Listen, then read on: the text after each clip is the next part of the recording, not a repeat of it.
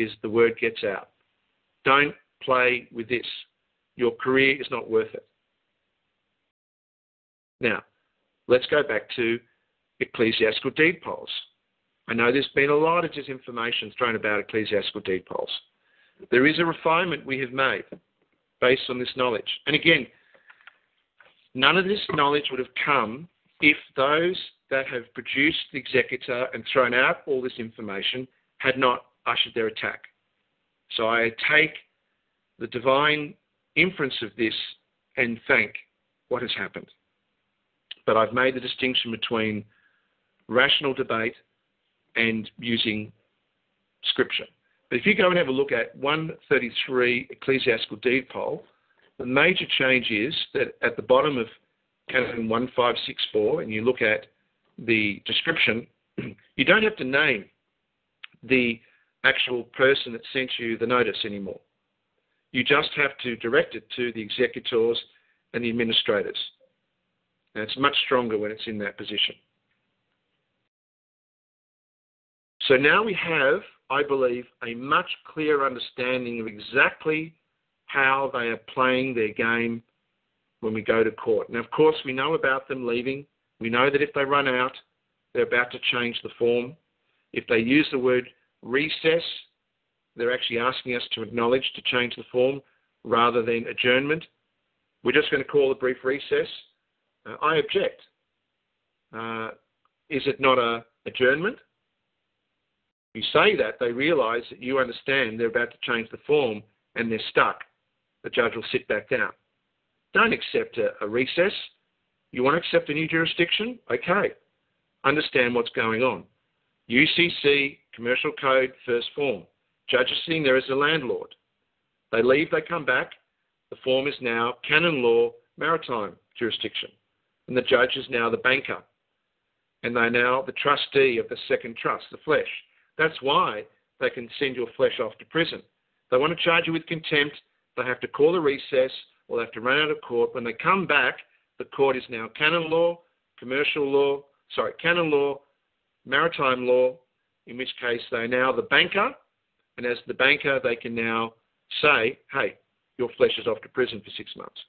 Now, if they're really game and they run off again, they'll come back as the priest. They're using the third Sesta KV, where they're saying, I hold your soul, you're an animal, and I've had enough of you, I'm just going to send off a sentence and put you to death. They don't do that now, but the power's there. The power is there for them to use that if that's what they want to do.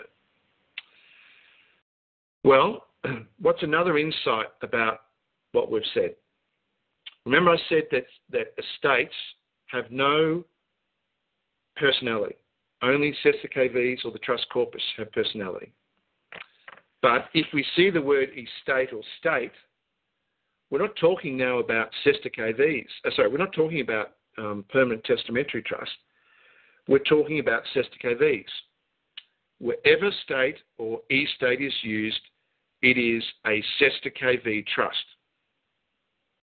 A trust created on the presumption of a decree, judgment, as opposed to by conveyance of testators. Well, let's think of one that is in front of us. Let's talk about the United East States.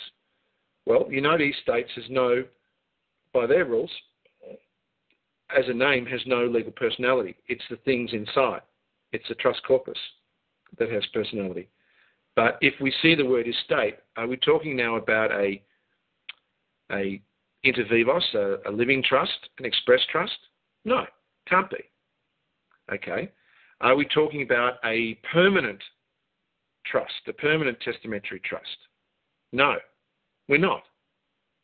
We're talking about a Sesta KV, a temporary testamentary trust that exists purely on presumption. Well, what is then the presumption that has created United East States and all these countries as Sesta KV? Because that's what they are. Every country is a Sesta KV. Well, very simple. A Sesta KV is created on the presumption of you being lost, abandoned, incompetent, or a minor. Well, what is a minor? Minor is a child. What does the Pope call himself the Father, the Pontiff, the Father of all, representing the Father of all. What are we then? We're the children, are we not? What do they call those that wrote the Constitution, the Founding Fathers? Do we consent to them being the fathers? Yes, we do. Who represents the fathers? Those that continue to be elected through the deed and will of this Sesta KV. So the President is our father. What are we? Children. Okay, so the Sesta KV holds true. Even though, of course, we know that the original form was usurped. So the problems that we face, whether it be the court or whether it be the injustice of how nations run, or whether it be the injustices of the world, are all fixable in our hands. Has nothing to do with how many people we get to this knowledge to. Not at all. The one thing that challenges us, and the one thing that is a condition, is that we are competent in our knowledge and that there is a viable alternative to the existing problems. Well, revolutions are a romantic concept. I mean, it is. You look at all the books and stories of the French Revolution or the Communist revolutions or any kind of patriot movement is all wrapped in the flag, the last vestige of the scoundrel patriotism. It's all wrapped in the flag. It's all there. It's fantastic. Let's write a document that's as good as the Declaration and go forth and reclaim our rights. Well, there's something deeper than that. Closing all these Sesta KVs, all these countries off, dissolving them and restoring law and order is not difficult once you can claim that the rights of the Roman cult are false. Well, that's what we're doing. We're doing that every day with One Heaven and UCADIA. That's exactly what we're doing. The challenge is a competent replacement. Now, that's where you get into trouble. Because if you sit down with people, what they say is, well, what right do you have to talk about these kinds of laws? Let's start with a blank canvas. Let's get all the experts into a room and let's work out what the law should be. Well, the problem is, if you've ever seen the end result of what happens when that happens, is that it's a nightmare. It's a disaster. The reason education doesn't work is because the systems in education are deliberately corrupted, because the people who determine the syllabus throw their agendas. The reason health doesn't work in the world isn't because the doctors are bad or the nurses are bad or that there isn't enough money. There's overflowing amounts of money. The problem is that money gets paid to pharmaceutical companies to produce synthetic painkillers where 100 years ago, 99.99% of painkillers were free. And the biggest thing that we all usually require on a regular basis isn't antibiotics, it's pain relief. So vast quantities of money is corrupted into that. Another one is this idea, let's close down our community hospital, let's build these massive monolithic hospitals which are badly run. They're all deliberately and badly run, incredibly inefficient, and yet some bureaucrat says that this is making economic sense because 10,000 beds in one place and abolishing all these other regional hospitals makes better economic sense. Madness. Absolute madness. That's why health doesn't work. So logic, rational, reasonable, sensible planning, ideas, better ideas is at the heart of the situation. Now, of course, when you put ideas, you open up field day for critics. A critic can't do their job unless they have something to criticise. Of course, if you don't do this, then you don't attract critics. But of course, what you're doing is just perpetuating the myth that a revolution and seizing power alone can solve the world's problems. It can't. The problem is, as the bankers do to us every single day, they say, we might be evil, we might be corrupt, we might be greedy, but there is no alternative. And you know, up until now, it's true. There hasn't been a global alternative. There's been local alternatives. There hasn't been a global alternative. So I just say this because the criticism of UCADIA and the criticism of one heaven and the criticism of all the things I share with you is not going to diminish, it's going to increase. It's going to manifestly increase because it's easy to criticize that which you don't read. It's easy to be a lazy, sarcastic critic. And people do that all the time because once you create something, you give them something to criticize and not read. Just throw it away. Work of a madman. Work of crazy people. Why change the world? Stuff the rules. Let's start again. All this is premised on ignorance of history and ignorance of what's required. Will it distract us? No. We'll keep going. Will it hurt us? No. Because as I've just shown to you, often what will happen is through their own ignorance, their own approach, there will be a message that will be taken in the right way and help improve what we're doing.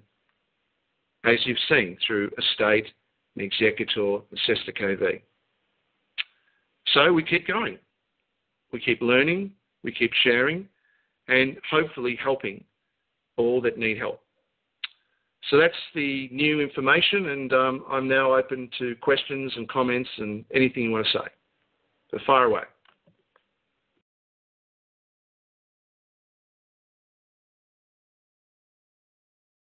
Okay, thank you, Frank. This is Terry here. Let me get some questions here.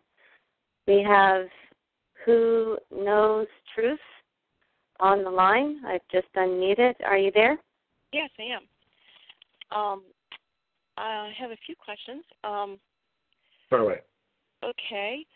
Now, you spoke about previous recording about gluing, and I'm not jumping to doing all the paperwork without studying first, but there's something that has I've wondered about. You said never to alter their documents, to use the back side of their documents, and that can be done by gluing your document on the back of theirs. But wouldn't that be considered altering a document? No. Would you just it's not. Your whole document over theirs, over all of their altering, and it really comes down to what the definition of altering. Yeah. Altering is when you place a line through anything in the document. Put a line through the document, or through a word of the document, or underline, or what appears to be any deliberate alteration of the intention of the document. That's an alteration. Yeah. So do you remember there was a big movement a while ago that said to everyone, what you need to do is deface a document and put accepted for value. Do you remember that? Yes. Okay. Well, that's altering a document. Okay. Yes. But gluing is not creating an intentional alteration to the document. So the front of the document is the obverse, the public face, okay, and the reverse is the private. It's the response. So what you're doing is you're using a natural element of every document. And by the way, even an envelope is this as well. So even a piece of post applies the same thing.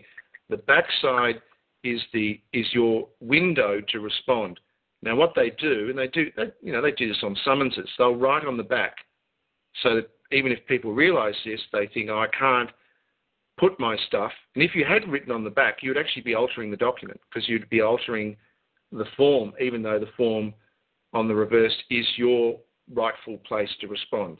So does that make sense, what I'm saying? The gluing doesn't alter a document as the meaning of alteration in law. Yeah? Yes, okay. Okay. And you just actually place your document completely over the back side of the document you're receiving? Of course. And if it's the wrong size, you can blow up theirs. And, you don't have to reduce yours. You just blow up theirs. I know people get this issue about original. Let me just add this in, because this happens all the time. People say, send an original of their, I'm talking about their documents. I send an original, I got a copy, all of that. This original copy stuff from them is part, and one of their many hundreds of rabbit holes that they send us down. They don't care whether something is a crappy, excuse my French, but an average bad copy of something to a beautiful, documented original. when you see a lot of the paperwork that comes from the courts, sometimes